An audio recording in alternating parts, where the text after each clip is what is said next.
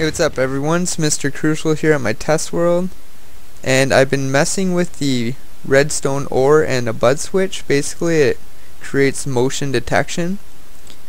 So what I've wired it up to here is double doors. Basically when you walk over the detection area, the doors should open. They're usually a lot more responsive than that. And you can see that the ore is actually glowing. When it stops glowing, the doors will automatically close on their own as well. So they're really easy to build. We'll go ahead and build it. Basically we're going to use the old bud switch. The old bud switch again. Let's get that out. I'm going to build it quick because I've went over it quite a bit in a few of my other videos. So if you haven't seen those videos, just follow along.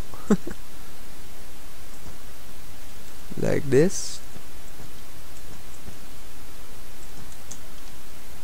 And here's the bud switch. In Roboticos, I've been messing with this thing all morning, coming up with some pretty crazy designs. Alright, so that's the bud switch. Now we're gonna hook up our little detection plate. This is what's gonna detect you. Basically when it's glowing, it activates the unit. We want to switch the unit to a signal rather than a pulse. We do that by adding some delay on this repeater. Okay, so let's make the doorway. You want to extend it out a little bit just so it's a little bit easier on yourself so the wires don't interfere down below. But you get your little doors crapping. Stick them on the rock here. And how did I hook those ones up? Right. You're gonna get some stone. Stone like this. Like this. And more like this. And we're gonna do some vertical wiring going up to them. Torches. One side has to be inverted. Opposite than the other one for some freaking reason. Just does. So one side gets a torch on the top, one doesn't. Like that. And we basically hook this unit up to both doors. So that's the bud switch hooked up to your double doors. You can see here that it's playing opposite day.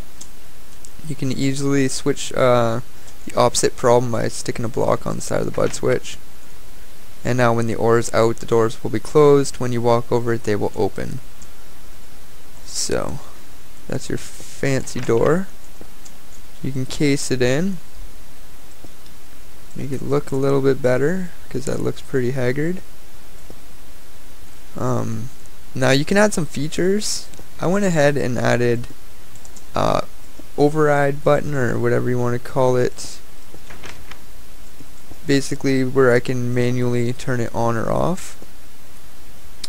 So grab a lever, and I know you guys know I like to use indicator torches, so this is also going to have an indicator torch telling you if the motion detection's on or off. Let me see here. Okay, so one wire is going to go into the torch, and one wire is going to come from the lever. Now I believe I don't have the signal inverted, so we're going to do the repeater trick. That'll bring us upwards. If we want the torch to be the opposite, instead of using a repeater here, we would just use a redstone torch to invert the signal. But we're going to keep it the same value by doing one of those. Now break off the side of it. Test to make sure it still works. It does. And we want the power source from this line here to go into this line. But we don't want it, see how it's bending straight into it? We don't want to mess that up. We want to still make it bend straight. But as long as we can get power from this line to this line, we're golden. With one torch in between so it's inverted. The way I've done it is a little bit uncommon. It's like this. You normally don't do something like this stupid, but I did with this situation, and I wrap around the back.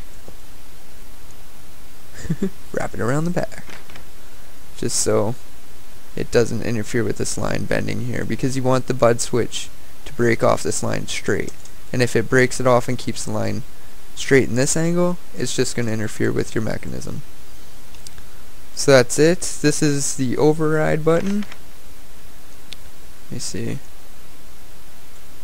The unit is off, or the unit is on, meaning the motion detection should be working.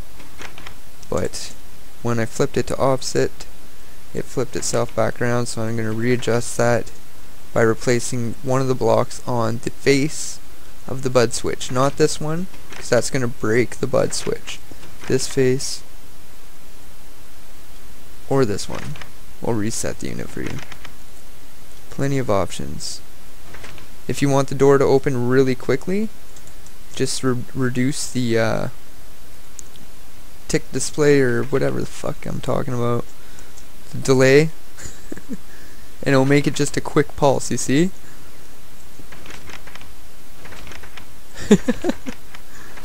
You can change that just by adding some delay here, and it'll stay open until the ore is actually done, which is better. You can pretty much place one of these bud units on both sides of the door and have an XOR XNOR gate in between hooking up to the doors if you want to get real fancy. Sensor on both sides, but it works perfect with this configuration, considering it waits for the redstone to die down, so gives you more than enough time to get through the door.